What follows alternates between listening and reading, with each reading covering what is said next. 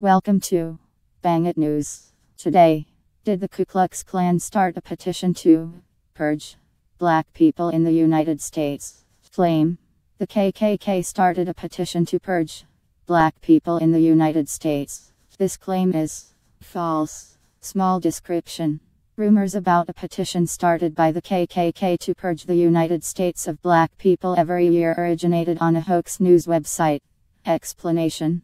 In June 2017, a rumor appeared that the Ku Klux Klan had started a petition for a yearly purge, a 24-hour pause of all laws, in order to kill black people in the United States. The social media postings about this alleged petition did not provide a link to a source, but they all contained the same two claims: that the petition was started by the KKK and that it had received 2 million signatures. The Twitter account @Colossil posted an image purportedly showing this petition on change.org. We were unable to locate this petition on change.org. We reached out to the web site, who told us in no uncertain terms that they had never hosted this or any other petition from the Ku Klux Klan. To answer your question, no, we've never hosted a petition from the KKK on our site. Such a petition would be in violation of our petition guidelines, and we would be promptly removed it. So where did this petition come from?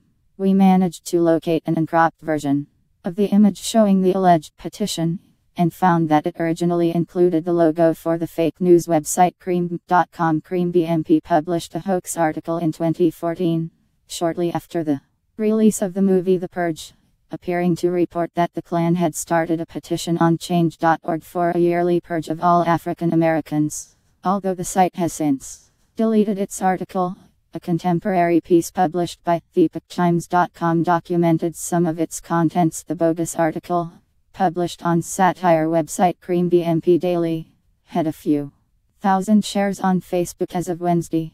It claimed the KKK petition has 2 million signatures. It goes on to say, producers of the movie The Purge deeply apologize for what their movie has caused and claim you will not find their signature anywhere on the petition, but a quick scan of the petition revealed at least 5 of their relatives agree with purging on African Americans. Cream.com carried a disclaimer at the time that their article was published, saying that the website was a mixture of satire and parody of current news and urban culture.